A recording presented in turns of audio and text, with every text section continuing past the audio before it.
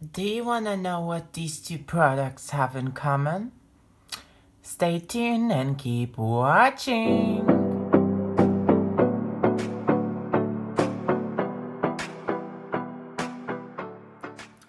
Hi guys, it's Byzantine and how are you doing? And it's finally time for another perfume review. I don't know if you're as excited as I am, but every time I can sniff something good, I am so excited. And probably as you've seen in the title, it's gonna be Tom Ford review. I really like this brand, but I will talk about Black Orchid today. Before I do that, I wanna encourage you to subscribing if you haven't already, and thank you so much for subscribing to those who subscribed. Oh my gosh, tongue twister. And I wanna make a few announcements. The thing is that I think I wanna change my phone in upcoming half a year. Right now I have iPhone SE, and this is what I'm filming with. But I wanna change to a newer version of iPhone. I don't know, iPhone 8 Plus or something new. Let me know in the comments if you know, because I wanna in the comments if you have any of these, and what's your opinion on that. And having said that, it means that I will be able to spend less money on a fragrance, because I want to like put away some money to collect some money, because I need money to buy it. And yeah, this is what's involved. Plus, you know, my scalp is so flaky, and I don't know why I barely eat anything I want. And still it becomes flaky. I don't know if it's because of the stress, the tiredness, I don't know. And the thing is that I want to order Halo Beauty vitamins for the hair, skin and nails. Just let me know if any of you use that. I saw some great reviews. I watched Tati Westbrook, who is the owner of the company, religiously, and I recommend you her channel. Why not?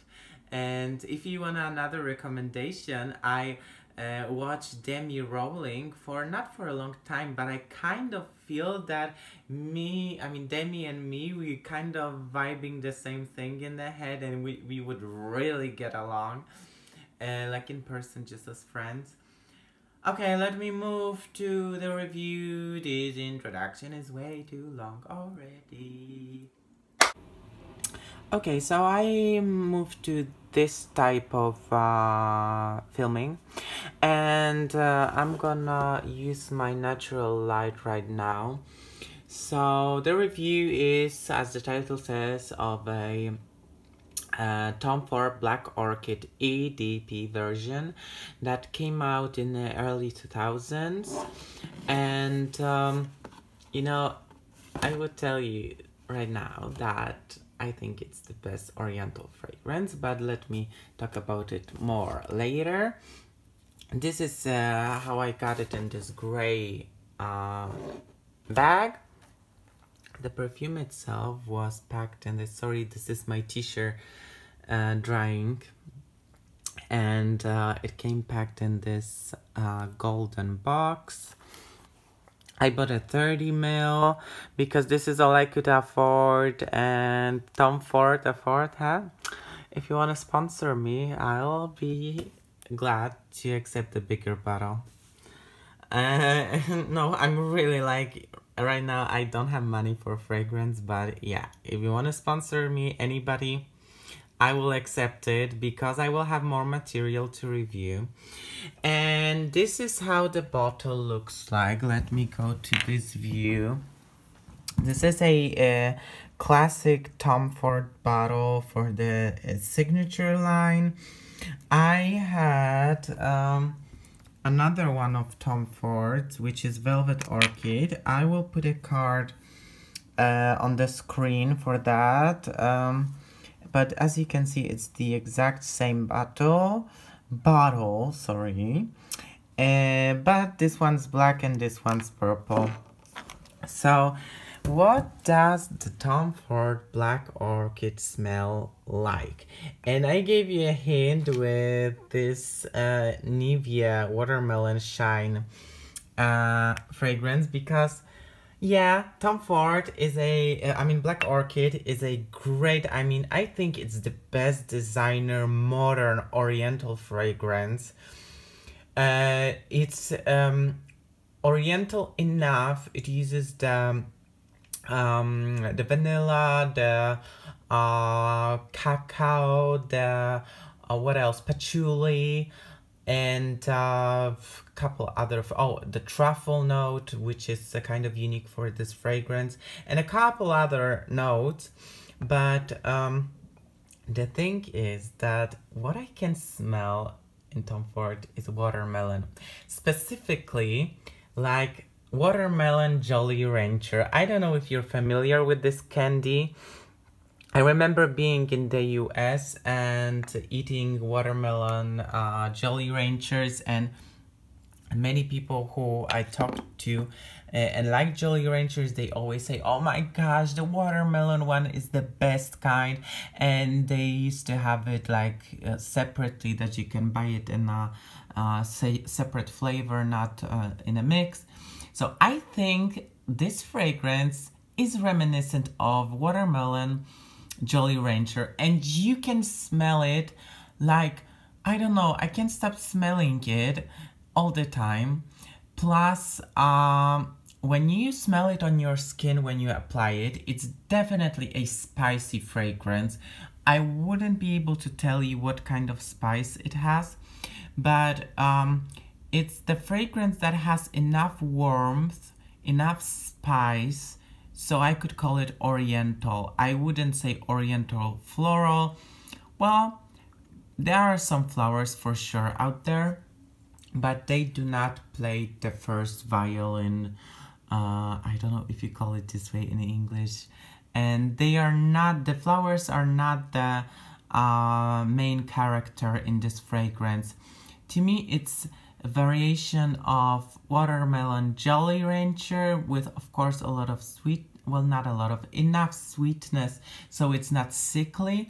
Plus, definitely some patchouli, cacao, and what else? And spice.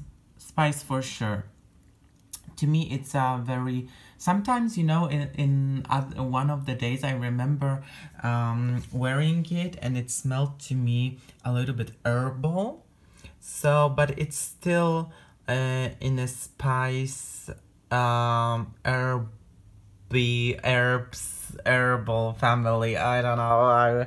Yeah, like the longer I talk, the less proper I am. So I'm giving you a different shot, and I'm thinking if there's anything else I wanted to talk to you. Oh, the longevity and sillage, the trail that it leaves. The longevity is great. However, I'm not the best judge, I always say, because you know, usually the fragrances don't stay long on my skin. And this one, I don't think it stays very, very long on my skin. 5 hours for sure, maybe longer. On clothes, it stays longer, but it's not like the monster that fills in the room. I was reading the reviews, but no, nothing like this happens, because, you know, people would tell me that I suffocate them, but no, they don't. So, and longevity, the trail, I covered that. Anything else? Oh, how does it have to do with, how does it compare with the Velvet Orchid? You know, I wanted to try Black Orchid because I would repurchase this if I didn't get this one. But I wanted to try Black Orchid since it's like the first fragrance, and I can smell some parts and bits of Black Orchid in Velvet Orchid. And am I gonna repurchase Black Orchid? Not sure, because I think that Velvet Orchid is definitely more me than anything else.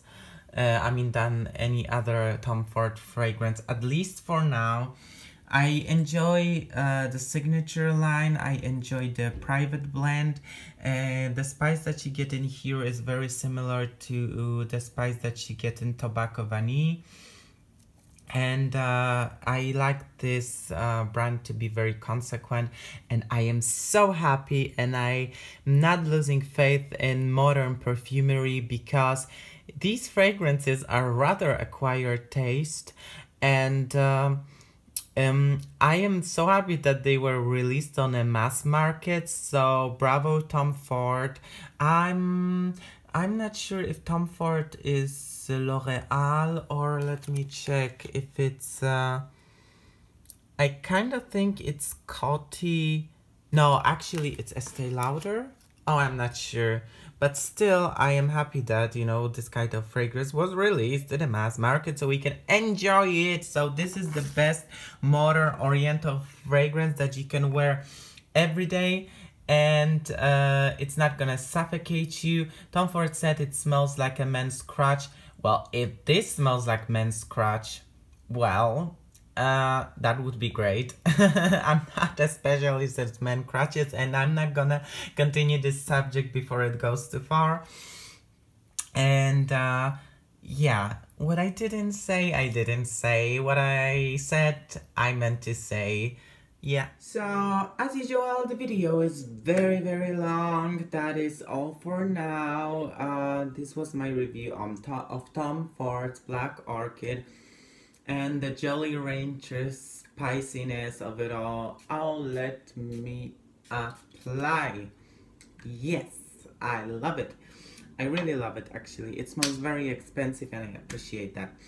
And thank you so much for watching. See you next time. I'm planning more videos for you. For one of them I am preparing, and for the other ones I have to film some material. Just comment down below what I asked before.